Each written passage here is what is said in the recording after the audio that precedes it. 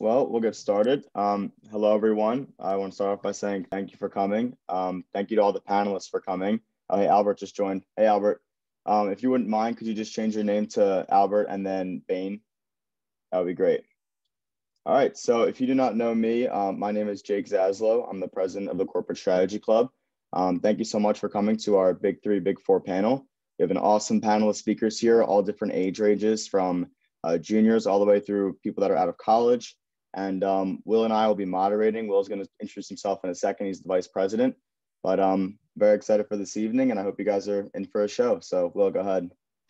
Yeah, hey everyone, my name is Will, and as Jake said, I'm the vice president. I just want to thank the panelists and the people in the club for coming here, and I think an event like this just attests to how the Kelly community looks out for each other, and I'm excited to see what everyone has to say tonight. Awesome.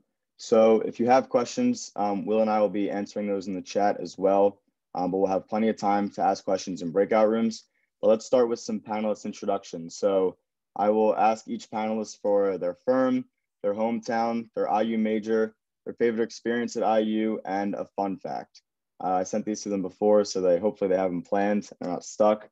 But I'll start with Albert. So could you unmute yourself and introduce yourself?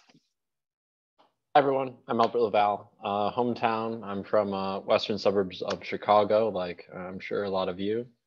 I majored in finance at IU, was in Phi-Sci with Jake. Trying to think of a fun fact about me. I guess my two younger siblings also go to IU, so runs in the family. Did I miss any others, Jake? What was your favorite experience at IU? I think I already know it though. Favorite experience at IU, that's a tough one. I think there's a lot of good ones to come. Good basketball team, good football team. So hopefully some good victories there. But I'd say when we moved back into the house, that was a very good day. Awesome. Thanks, Albert. Let's go to Ronak. Hey everyone, my name is Ronak Patel. Next fall I'll be working for McKinsey in their Chicago office. I'm actually originally from the Chicago suburbs, Palatine, Barrington, if everyone's from that area. At IU, I'm a finance and operations management major. My favorite experience at IU, I thought when Jake said Albert, I think I know what this was. I thought he was about to say Little 500, but while Albert was a rider and did a lot more than I did, I enjoy watching Little 500 and cheering on some of my friends. And a fun fact about me is that I studied abroad in Copenhagen for a summer, so that was fun. Awesome. Thanks, Ronak. That was exactly what I thought Albert was going to say about Little 500, actually. All right, let's move to Matthew at BCG. Yeah, so I'll be the third person to think that Albert was going to talk about Little 5. But I'm Matthew from Fishers, Indiana, doing econ consulting here. I'll be in the Chicago office after school. I would say my favorite memory actually was this semester starting to produce music with my roommate. That's been a lot of fun. And as far as a fun fact, my grandparents on my dad's side are from Reunion Island, this little volcanic island right by Madagascar. So it's a lot of fun to get to visit. Awesome. All right. I'm not sure if Kevin's here, actually. He's the Deloitte representative.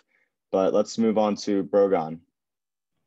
Yeah, hi, I'm Brogan. I'm also working this fall at EY, so I'm in the same class as Ronak.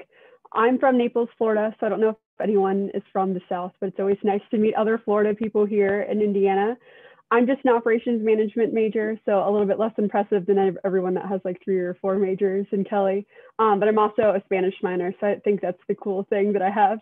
My favorite experience at IU was probably living with my best friends last year. It was just really fun to have a whole year with them and then start quarantining with them. I feel like we really solidified our friendship those last couple months of junior year for me. And a fun fact is that I have a natural streak of white hair. That's the only like cool thing I can think of off the top of my head. So that's I have that too. Oh, that's awesome. It's weird. It's like it's 1 or 2 strands and I have no idea where it comes from. Oh, I have like a whole chunk of hair, but it's like in the back, so you usually can't see it. Oh yeah, mine blends too, but you know. Let's move on to Ujwal. Hey everyone, I'm Ujwal. I'm going to be interning at PwC this summer. I'm a junior and I'm from New Delhi, India. My majors are finance, operations management, and business analytics. Favorite experience at IU was, I was going to say a little 500, but I think we've had our fair share of that by now. And so my second best is definitely volunteering around the Bloomington community. Started doing that freshman year. I'm still involved doing that. And my fun fact is that I can solve a Rubik's Cube in under 1 minute. Awesome. And last but not least, Dan at KPMG. Hi, my name is Dan Mayer. I'll be an associate at KPMG in their deal advisory and strategy practice this fall. My hometown was, I'm from Barrington, Illinois. My major is accounting and finance, and then I'm in the 3-2 MBA program, and that concentration is financial analysis. My favorite experience at IU, I'm going to triple down with the little 5 take and throw it back to, since I'm a fifth year, I'm going to say my freshman and sophomore year little 5 experiences with my fraternity just are like a really different time before the pandemic and all of that. And then the last thing, my fun fact would be I played in the all-campus orchestra for 2 years before starting my MBA program. I played the violin. Really, really awesome experience. It's great. So I'm not sure if Kevin's going to make it. So we may have a perfect fill. Actually, Cole, one of our advisors in the club, actually is going to Deloitte. So I guess, Cole, if you want to introduce yourself. And I can sub, yeah, I guess. I'm Cole. I'm going to Deloitte. I'm going to be in their tech group. Favorite memory from IU. I don't know if it's like one single one, but just like, I guess my friends had like a Wii Sports boxing tournament that I did win once. And so basically just a lot of yelling at the TV and watching sports and playing, Wii Sports. Kind of a running thing. But, yeah. Awesome. All right. Well, great. Then the next thing we'll move on to is moderator questions. So we have 4 planned questions for you guys. We'll go in the same order that we just did so we can not overlap or confuse ourselves. So the first question that we want to ask is, what attracted you to the firm that you are going to or interning with or already working at? So we'll start with Albert. Sure. For me, honestly, I remember there was a Bain info session sophomore year and really didn't know a ton about consulting, but figured I'd go and see what it was about. And it was really like before and after the session that kind of attracted me to Bain, and just seeing how the group that came to IU, they all really seemed to know each other, even though like they weren't working on the same project, and just kind of hearing what they were talking about, it wasn't solely work. So for me, that those are both, really good selling points. And then learning more about the work as well as some of the cool things that people do while they're at Bain, as well as after they leave Bain, that kind of rounded out the picture for me. Great. All right, Ronak. Definitely. So also, I guess, an info session, but apart from all the info sessions that McKinsey brought to IU, I think the one that stuck out to me was through the consulting workshop. We were actually able to visit the firm before COVID hit my junior year, first semester. And I think that really helped me decide like I could see myself working here one day. So I guess a little free tip, if I guess anyone in the non-COVID world, you're able to visit the office and maybe see what the like environment, work culture there is like. If someone that at the office can show you around, that might be a big factor in maybe helping decide if you can see yourself working there one point. So I think that was a pretty big deciding factor for myself. That's a great point. Matthew. Yeah, I had the chance to intern with BCG, and I think it was just seeing the way that people kind of looked out for each other outside of the office. In my particular situation, I was like in this crazy accident at the end of the summer, and seeing the way that the entire office, even people I didn't know so well, kind of rallied around it was a big selling factor for joining. Cool. We'll let Cole go next because Deloitte's up next. Go ahead, Cole. So I think a lot of you guys know that I was on the corporate strategy team at Royal Caribbean. After COVID hit, I was kind of looking for, somewhere to go that had a lot of variety. I think Deloitte's really good at, you could start at Deloitte doing anything and you can completely like pivot your career and do anything else after that. So I would definitely say it's the variety of Deloitte and just the sheer amount of different business units like all over the country and the world. So, yeah. Nice. Program. Yeah, so I kind of interviewed everywhere my junior year for an internship, and for EY, it's kind of like a super day. There's like a bunch of interviews that you have all throughout the day. And one of the interviews I had with a senior director. So he was pretty high up in EY, but he didn't like come out and say that he was a senior director, but you could just like tell when there's like an older guy coming in and interviewing you. And he was honestly like one of the nicest people I've ever met. He gave me his email and phone number after the interview was over. And we're just like, if you ever need anything, like please email me.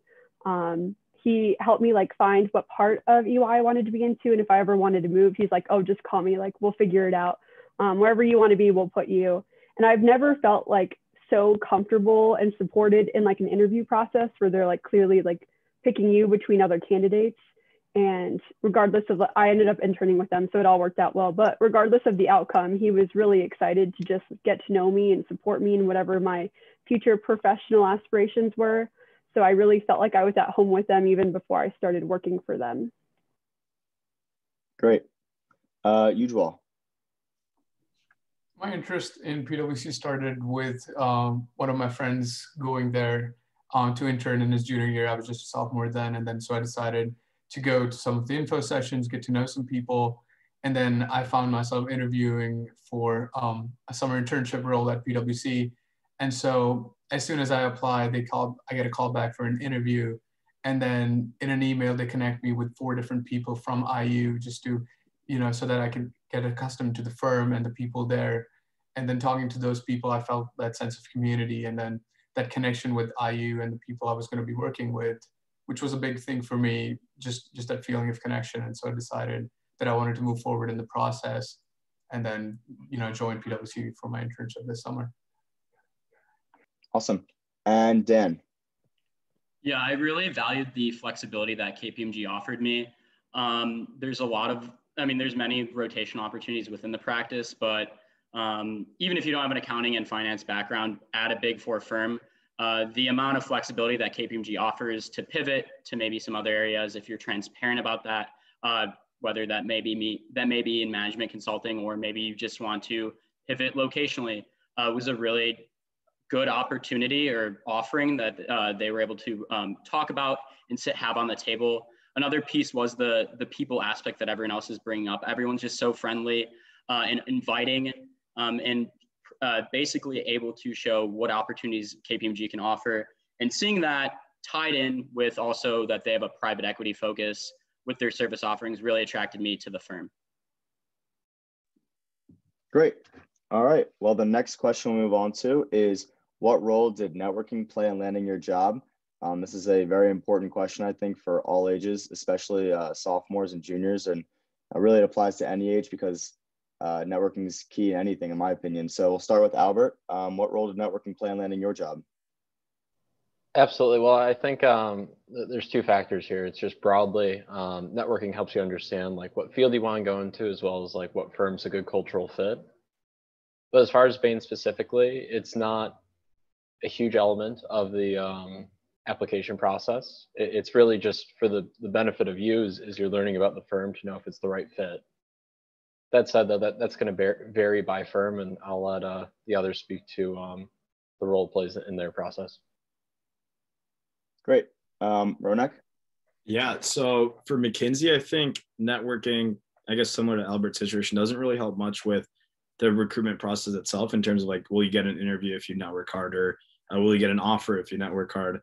For example, my personal experience, my junior year, I had one of my family friends whose parents were the CEO of a Fortune 100 company. They sent my resume to McKinsey's partner's desk and I didn't even get an interview. So got straight the rejection email a week later. So that just shows that it doesn't matter who you kind of reach out to. You can know as many partners as you want at McKinsey specifically, and it won't really help with, I guess, receiving an interview. But where it does help is if you're working with people that might be 2 or 3 years out of college at those firms, those could be people that could help you case prep. They can give you an insight on how working at that firm is for someone that's in their young 20s. So that's definitely something that I would differentiate, where if you think you were networking really hard, that doesn't necessarily mean that you'll land an interview at least my firm and maybe a few others. Matthew? Yeah, echoing Ronick and Albert's points, at BCG, I don't really think networking is a substantial point. However, I think it still has value in, like Albert was saying, understanding the cultures at different firms and seeing where you might be a fit. So I would encourage you to talk to people at firms, but not because you think it'll help you get an interview, because you want to learn about it. Muted. Cole. Okay, so I was in a little bit of a weird situation where I did not network at all for Deloitte. I just, submitted the application and then I got the interview and, well, I got the job then.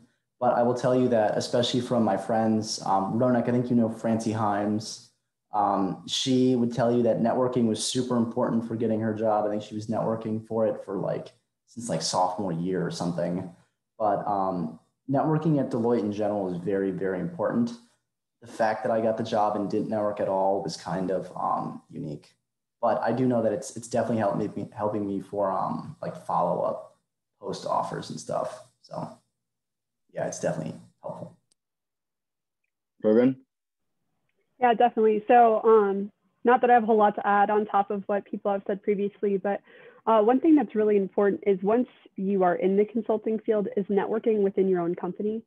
So one thing that I was really focused on is I didn't know where I wanted to start, like what kind of consulting I wanted to be in. So I actually applied for 2 different programs. I applied for their supply chain consulting practice and their strategy consulting practice. And after my internship, I got to have a project in both. I was really lucky how fortunate that worked out. But then I was able to network with different partners that were on my team, directors, who my senior manager was, to figure out where I wanted to finally be placed.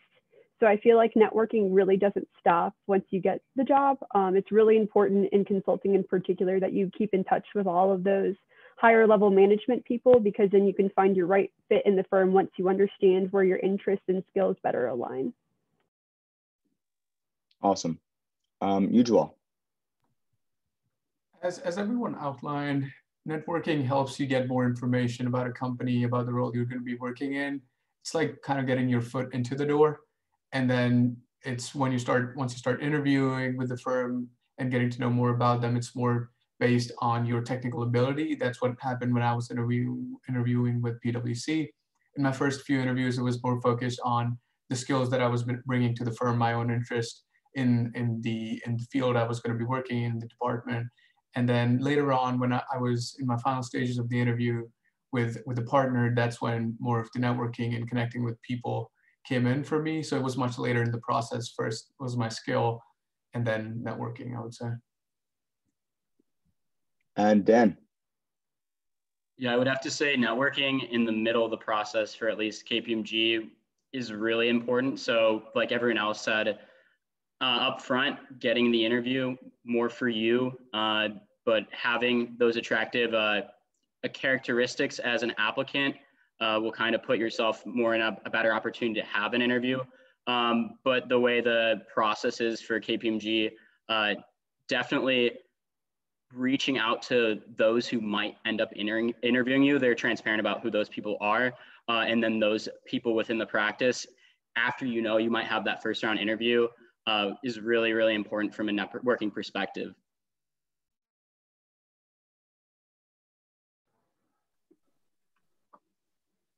All right, so the next question that we're going to have, I'm sure that a lot of people on this call want to be in the panel shoes in a couple of years, going back to when you were a freshman, sophomore, or even junior. Like, what steps would you take to ensure that you have success? And Albert, we could start with you again.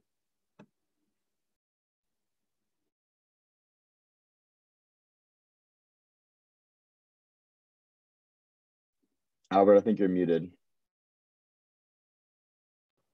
Sorry, guys. I think the biggest thing is to take advantage of the moment you're in now and focus on what you can control.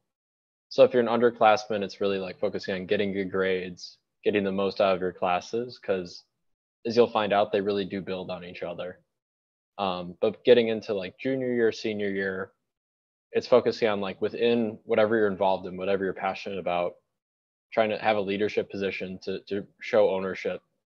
And I think that's the way you can make the most of the situation. So if you're a freshman or sophomore, I wouldn't necessarily be worrying about interview prep a ton right now. It's just exploring your options. Yeah, so I guess for freshmen and sophomores, I right now just enjoy college. I always say being at IU and being college is probably the best 4 years of my life. So don't worry about stressing over interviews or like all these informational networking calls. As a freshman, sophomore, focus on school, keeping your grades up, and honestly finding organizations that you're passionate about and want to be in, and then try to go for and set yourself up to have a leadership role as a junior or senior. Because when it comes time to applying for internships or applying for jobs, the GPA will always be there, right? There'll be a little cutoff, but what's going to help candidates stand out are their leadership roles and what they do on campus, what their involvements are, and what organizations are they making a true impact on, right? More than just being a regular member for a bunch of clubs. Find like 2 or 3 clubs that you can have an impact on and be a leader in. So that's what I always stress to freshmen and sophomores is just set themselves up so that when they're junior or senior, they can go for that leadership role. And then just when it comes time to prep for interviews, just do your due diligence and reach out to who you think is, I guess, someone that's approachable for you. Yeah, I would echo that and add on that reaching out to upperclassmen and people who are early in the working force was really helpful to me freshman and sophomore year. People I met just doing like informational interviews and learning about their daily lives are people that I still keep in touch with and that still speak into my life and provide advice now. And so I think that was particularly helpful, just making friends and hearing about different perspectives from seniors and people who have started working.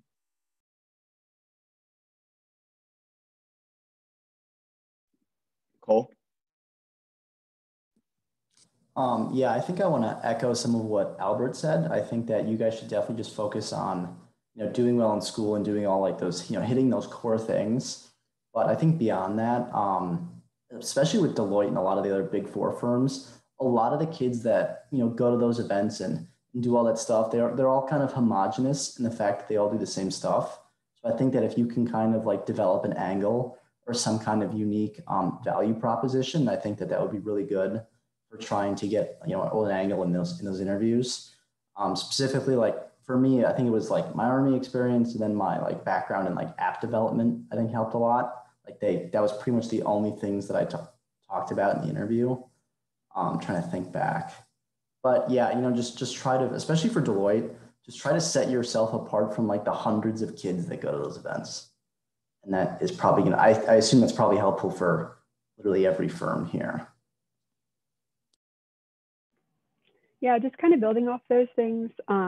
Definitely get to know people in your grade or the grade above or below you too. I feel really lucky that like I'm friends with a lot of these panelists and like have hung out with them in like social events and gotten to know them on a deeper level, even though like we're all going to different firms, we're all kind of in the same industry, and it's so nice to have that tight-knit community and people that are doing different jobs but working the same kind of job. The other thing, definitely don't underestimate practicing case interviews. I totally echo everyone in saying like enjoy your freshman and sophomore year. It is really like heartbreaking when like one of your friends calls you junior year and is like, what's a case interview? I have an interview with XYZ firm tomorrow. Can you help me?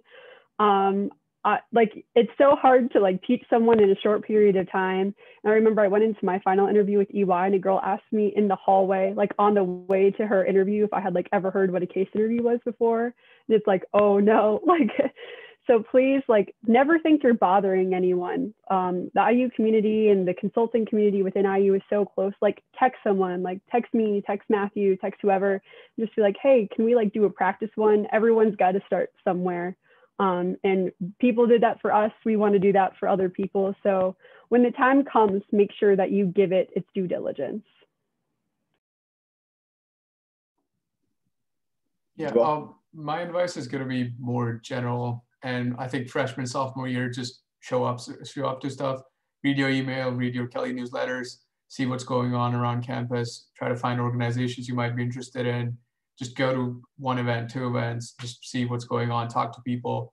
And, just making those friends will help you a lot later on. That's what helped me, just getting that information. Sometimes not having enough information about what to do can be the problem, and not just like you putting in the effort, as Brogan just mentioned. Like you might not even know what a case interview is if you're not connected to people who have been doing them or like who've gotten jobs through them. And so that's why, just knowing people, talking to them, and showing up to stuff is very important.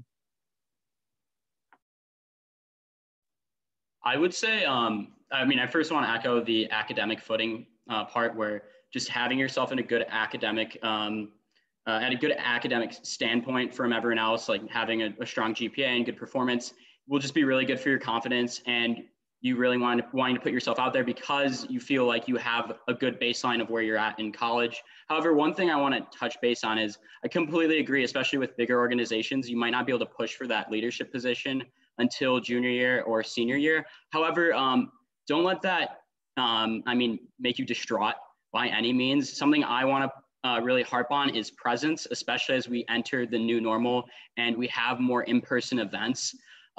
You really want to be present. And what I mean by that is when I was interviewing two individuals for leadership positions at my organization, my junior year, one person was telling me about all the places she was interviewing for in the leadership role she wanted to get as a sophomore or junior, but it didn't really prove anything to me about her passion or commitment to the organization, nor had I really seen her at the meetings. While the other individual, now she didn't have a bunch of leadership involvement, but she had been to every single meeting that we had, and I knew that she had that commitment. So especially as you're able to come to more events, as long as you're comfortable, make sure you're making an active presence by just being there. And trust me, everyone will really recognize that you've been there, especially the execs.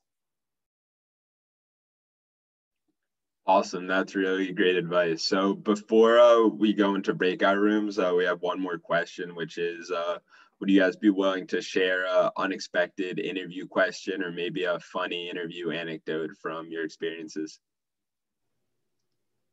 Sure. So mine's actually from a practice interview. My first practice interview was actually with someone from Bain, and it did not go very well. He paused it halfway through and he's like, let's just tackle this one together. And it was really great feedback and all, but I remember thinking like, okay, I have a long way to go. And as Brogan pointed out, there is a steep learning curve with case interviews. So I don't know if that's funny or humbling, but just take the feedback in stride and know that literally everyone has been there and gotten some tough feedback on interviews, as well as when you get into your job. The feedback doesn't stop. So it's being able to look at it with a sense of humor. One thing I did want to add onto what Dan said earlier is just the idea that there isn't any wrong involvement. Whatever you're passionate about, like in danger of sounding cliche, like just pursue it and do it very well. It doesn't necessarily have to be consulting related or academic related. It's really just about, did you take ownership? Did you drive impact?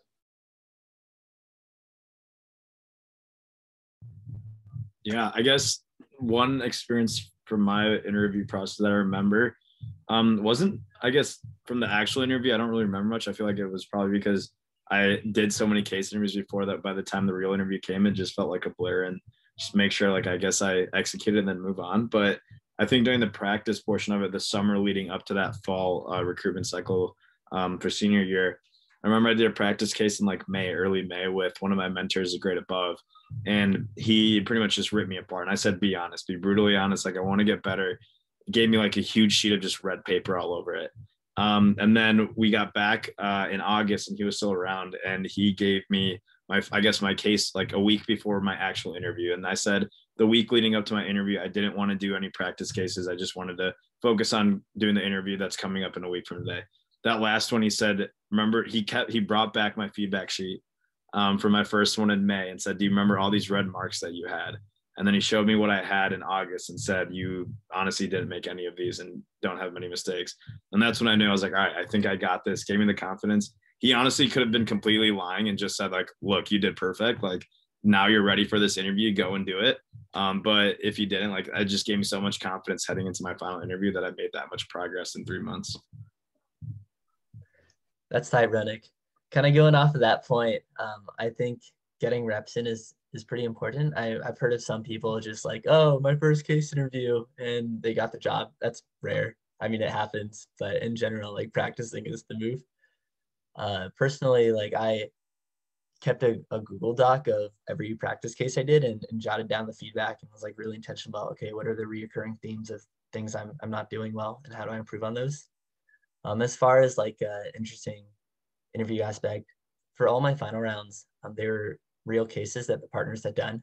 So that was really fun to like geek out about them, about what actually went down after the case was over.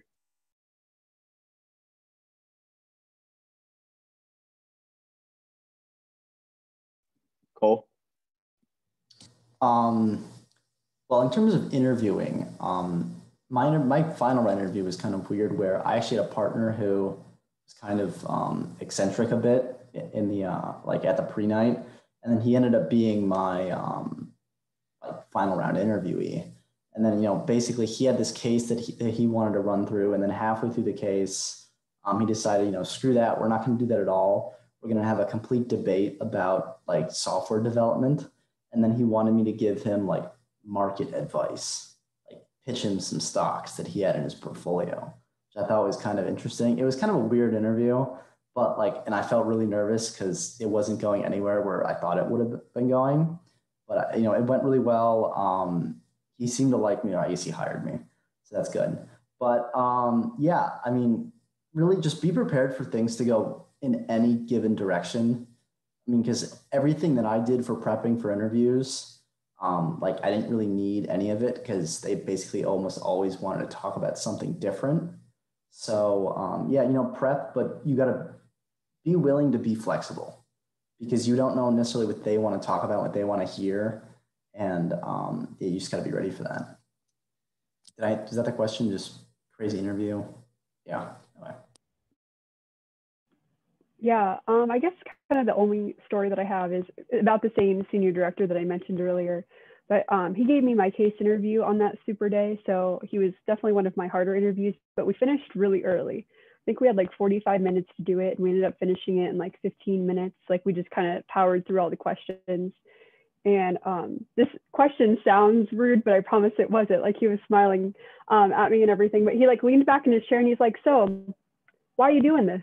Like just very like objectively, not like why are you doing consulting? Like, why are you looking for something in this industry? He's just like, so why are you doing this? And I got really excited because I felt like that was such an open-ended question. I started listing off, oh, well, I want to do this and I want to travel and this sounds interesting to me and I don't know what this is, so I want to learn about it. And just kind of got to talk about all the different things that I liked. And he just said back to me, yep, that would have been my same answer too if I was your age again. So it was like nice hearing kind of that relationship and the same like curiosity and eagerness of just, you know, going to the professional world and having endless opportunities of what kind of projects you want to explore, what kind of people you want to work with, where you want to travel to. So that was just a really nice experience, but definitely a question that took me off guard, but in a good way. For me, in one of my interviews with PwC, it was supposed to be one of the shorter interviews. It was like 30 minutes long, but it was behavioral, and I was expecting the whole, you know, the normal questions that you get on teamwork, leadership, and conflict resolution. And then we started with a teamwork question, and then after that we had another one and another one, and in the end we had like 5 or 6 just teamwork questions. And then I was basically expected to come up with situations where I had been a good team player for 30 minutes and just going through that STAR format and talking about my experience there. And then, so that was slightly unexpected. You usually have like 1 or 2 great examples of when, you know, you did well as a team and you worked well in a team. And then that was slightly unexpected for me. But I think Kelly in general just prepares you a lot and puts you in those situations where you're working with a team that, you know, you can pull through from things that you've experienced in classes and projects outside of classes. And I was able to do that. And then finally, I think I was able to do the interview well because I got the internship. But yeah, that was unexpected for me. So this one's really like lame and nerdy, and it was a behavioral interview for actually an FP&A, financial planning analysis internship I had a year prior to my internship at KPMG. I put on my resume, and this is why it's lame. When I was like 11 through 14, I don't know why, I was really into coins. Like I went to coin shows and stuff, and there's a term for the study of coins known as numismatics. And I was like, oh, I'll just toss that on the resume, like just to sound sophisticated. because I can talk about it anyways, even though I'm not really involved in it anymore. And the interviewer hits me with the like, well, so what's your thoughts on crypto? What's your thoughts on Bitcoin and all of that? And I'm like, I have no idea. So I just tweak out right there and then. And then he's like, well, I saw you put this down here. Like I just assumed it was that based on a Google search. And I'm like, no. And I gave him the whole rundown. And so I kind of got to throw a little fire at him for being like, hey, you kind of didn't do enough due diligence, because this is what numismatics is all about. So kind of a weird question, rattled me, then I could rattle him. Really fun time. That's awesome. Thank you all for sharing those experiences. All right, so we have about 20 minutes left, and we're going to move into breakout rooms. I have them all signed, and I'm going to send a list of topics we should talk about in the breakout rooms. So if you want to take a picture of this, and I'm going to open the breakout rooms.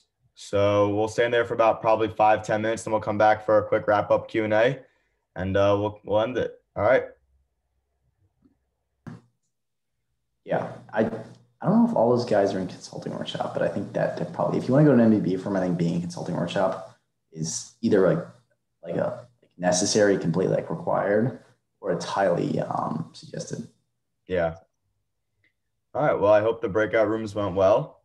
So the last part of our meeting is going to be a general Q&A. We'll leave about 5-ish minutes for that. So we're actually going to open the floor now. And if anybody has any questions for any of the panelists, this is your time to ask your questions. One thing I was kind of curious about, I know I talked a little bit in my breakout room about this, but one thing I was really interested in is what was something for any of the panelists you wish you knew before going into or before getting into like the consulting industry, or before getting interested in it as well. I guess one thing I'd say is recruiting's a 2-year game. People say it, but then as a student, you might not believe it. I remember being a junior year, an intern, and going to like I-Corps every day. And I felt like every single day a new junior got an internship offer. And like, of course, everyone's going to be happy for them. They're one of your peers. But then at the same time, you're like, dang, like I didn't get that interview, or I didn't get an offer. Like, am I like screwed for senior year? For myself personally, I remember I recruited at like 6 consulting firms my junior year for internships, and I only got an interview at one of them. And then senior year came along, and I remember that summer before I networked hard. I took advantage of my internship with McDonald's corporate for my junior year. And then when senior year came along, all the 6 firms that rejected me junior year all of a sudden gave me interviews. And then it was just a matter of like performing. So just because you get a no your junior year doesn't mean it's going to be a no senior year. And that's why I always say, keep preparing. Don't give up after junior year. Like if you really want to do consulting and it didn't work out, find a corporate strategy internship. Like IU has so many great relationships with like companies like Target, Whirlpool, and Macy's. Like find something that is just a solid internship that you genuinely want to do. And then when senior year comes along, just take advantage of that and be prepared when the opportunity comes. Yeah, kind of going off Ronik's point, don't compare yourself to other people, but always depend on your peers, because they're going to be happy for you. One big thing that people forget about is people are doing what's best for them. So that doesn't mean that that's also what's best for you. Like we had a couple of people in our workshop class. I'm with Matthew and Ronik in our workshop class, and people are going all over the place. We had a girl that ended up going into a wealth management position. So don't be like, oh, so-and-so got an interview here, I didn't get one. So-and-so got an offer here, I didn't get one. Because you could be so surprised about jobs or firms that you really like that you might have not given a chance in the beginning. And find something that goes with your life values. You know, if like that's the kind of work you want to do and that firm does it, go for it. That's so awesome. If you want to have like more of a work-life balance, go for a firm that's going to be able to give you that. If you are really angsty and like want to go and like work all the time and like make those bonds with those teams, that's really awesome too. And there's so many people like you that feel that way. Like rely on your friends to have those experiences, but don't compare yourself to other people. Do what's best for you. I would definitely echo that. And one of the benefits of work from home is I live with 3 other consultants who work at 3 other firms. And getting the chance to see like how similar the jobs are is honestly remarkable. Like it's the same type of issues, similar team structures. But also seeing too, it's like, man, that other firm is doing something that's really interesting. I hope our firm like implements, a similar type of program or vice versa. But I think once you have the benefit of not being in school and actually doing the job and being out there, you appreciate different aspects of it. And like what Brogan pointed out, you actually have to live with the job. It's not just something on your resume. It has to align with your passions and what you want to do. So definitely prioritize that as you go through, and know whatever firm you end up at, there'll be an opportunity to find your people, find the types of projects that you want to be on. Yeah, to kind of go off of that, I think that if you don't know what you want to do, I feel like in general consulting is a really good avenue for kind of figuring that out, especially because a lot of these firms do a lot of different things, and you can really hop into anything as long as it doesn't require like a CPA or like a Series 7 per se. But when it comes to looking for jobs in general, just keep your eyes and ears open for new opportunities. It's so easy to get focused on like what firms are at like that little table in the middle of Kelly, like right outside like the A100 room, whatever that is. I forget that number by now. But there's so many jobs that have all kinds of different opportunities that just aren't advertised. So like keep looking. Like for example, like the corporate strategy job that I had wasn't really advertised throughout IU a whole lot. In fact, there aren't really many corporate strategy jobs that hire freshmen or really undergrads. Sorry, I know you guys are freshmen. So you have to kind of look for those. And they're few and far between, but when you find one and you can get the interview, it allows you to kind of develop yourself. So yeah, definitely the best opportunities that I had were not found at all through Kelly. They were just found through talking to people, having conversations, and then just remembering that like every job offer you get or every opportunity that you can receive in the future doesn't start with, hey, I'm looking to do X. It's, hey, how are you? Tell me about what you do. Did you see X basketball game last Friday? It's like the best salesmen do not start with, hey, would you like to buy this product? It's, hey, how are you doing today?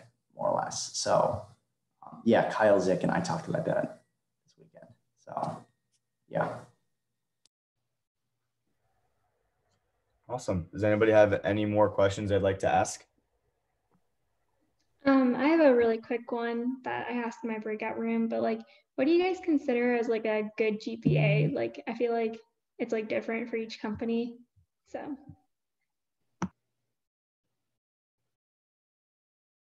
I think it really depends on the firm. Oh, sorry, Matthew, I didn't mean to interrupt you. No, go ahead. General guideline, I'd say opportunities generally will be easier, not saying they'll be non-existent if you're below, but easier if you're above a 3.7. That's kind of just the general range. I feel like people, like you're in the clear, good job, and they just kind of check the box and you're done. Usually for sophomore year recruiting, you have the opportunity to get an interview if you have above a 3.5. That's kind of the main cutoff. And then senior year goes down to a 3.4. Again, I would try to stick around the 3.7 if you can. That's kind of usually the general range, but it definitely depends on what firms you're looking at. Yeah, I'd agree with Brogan and just add not to worry about it too much. Just try your best in classes and things will generally sort themselves out.